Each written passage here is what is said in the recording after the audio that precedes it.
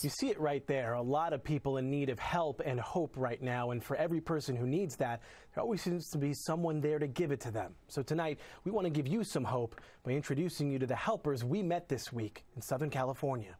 We're Americans, and as Americans, we got to take care of each other. They are good people to us. I think this is a really great way to help other people. At least it gives a little hope to families who really need it right now. A little hope is something a lot of us need right now. It's the only thing so many of us are holding on to. What started out as 175 meals a day has now grown to 1,400 meals a day. We strongly believe in the fact that no one should go hungry. And that fact alone is what's driving Southern Californians to help those who really need it. One of those helpers you may recognize. You and Courtney, you guys founded JTF. You've been partnering with Dream Center. We've seen Dream Center feed children during these tough times. They're well over 500,000 meals that they've served already, and it's been going great. There's a lot of people like myself, like us, that really do need it for children that we have at home. Thank you so much. Hey, thank you for everything you continue to do for the Dream Center. God bless you and your family. Go Dodgers, go Blue.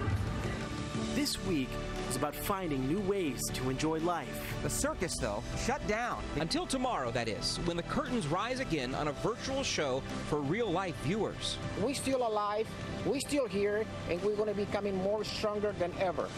We had people from out of state donate goggles to those on our front lines. This is a sound of hope landing for Southern California healthcare workers. But also that little bit of hope that comes from either A, helping somebody, or B, being helped. All right, come on out, Matthew.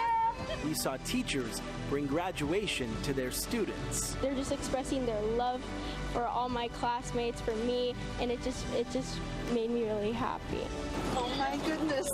And for a family going through something unthinkable, you showed why, even when we're forced to be apart, we still find ways to come together. Their faces say it all. A community came together to surprise Catherine Steffen and Carlos Pongo. They lost their son, Marine Gunnery Sergeant Diego Pongo, on March 8th. Thank you very much. We miss our son so much.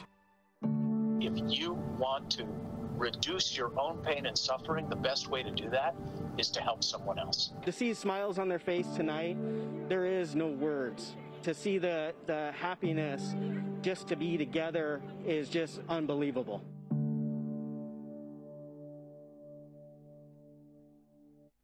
How lucky are we to have so many good people here in Southern California?